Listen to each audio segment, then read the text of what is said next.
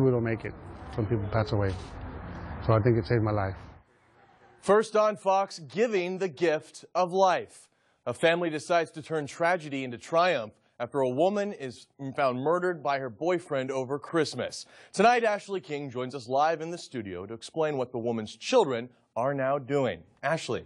Well, Robert, although this family has suffered a terrible loss, they tell me that they have some comfort knowing that their mother will continue to live on.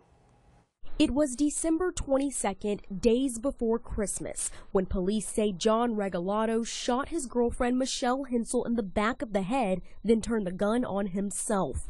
Michelle clung to life before passing away the day after Christmas. Out of all of us, I'm kind of the weakest one, so my two older sisters are they're being here for me, they're watching over me, they're taking care of me actually. As the family gathers at Mission Park South Funeral Home for their mother's rosary, they have reason to feel some peace in this moment of pain. We passed on a piece of her to somebody else that in need.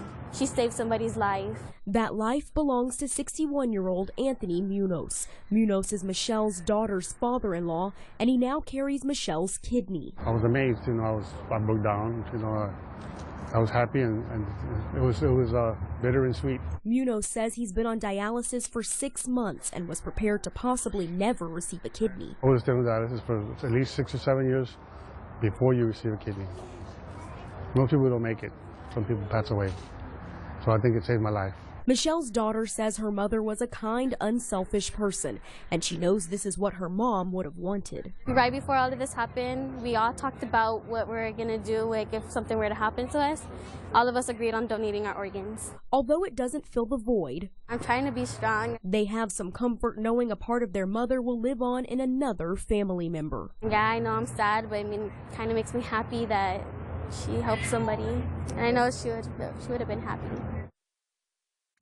And Michelle's family has set up a memorial fund to help pay for funeral arrangements. If you'd like to donate, you can head to our website, foxsanantonio.com.